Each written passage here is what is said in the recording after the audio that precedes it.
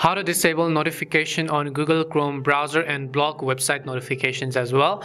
Hi everybody, welcome back to our channel. I am Bimal from App Guide. In today's guide video, I'll show you the way on how you can actually delete and disable notifications from Google Chrome browser and from all of the websites you receive.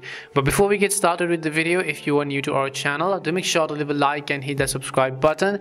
And without any further ado or delay, let's get started with today's video. It is very simple to disable notifications on Google Chrome. Just go ahead and then launch the Google Chrome browser first of all. Once you launch the Google Chrome browser, tap on the three dots which is on the top right corner of the screen and then go to the option called settings.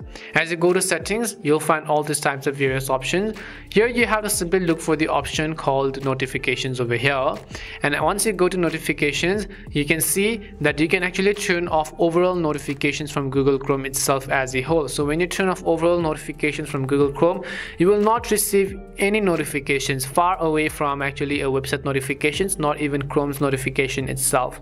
But if you want to customize the type of notifications you receive, just turn it on back and again, and you can go to notification categories over here.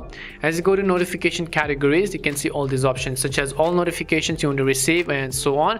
You can see incognito notifications, playing media, but if you want to block the website notifications, at the bottom you can see site. So you can see all notifications such as horoscope.com, netflix.com and youtube.com. These could actually be turned on. So if you want to delete that website notification, just turn them off by default, as you can see, or you can simply turn off all of the website notifications in a nutshell, and this is simply it. Or you can also go to in-app notification settings and you can see blocked, so you can basically go ahead and then block any of the other notifications you see on this list as well. But this is it. This is how you can go ahead and then disable notifications of Google Chrome on the Android phone.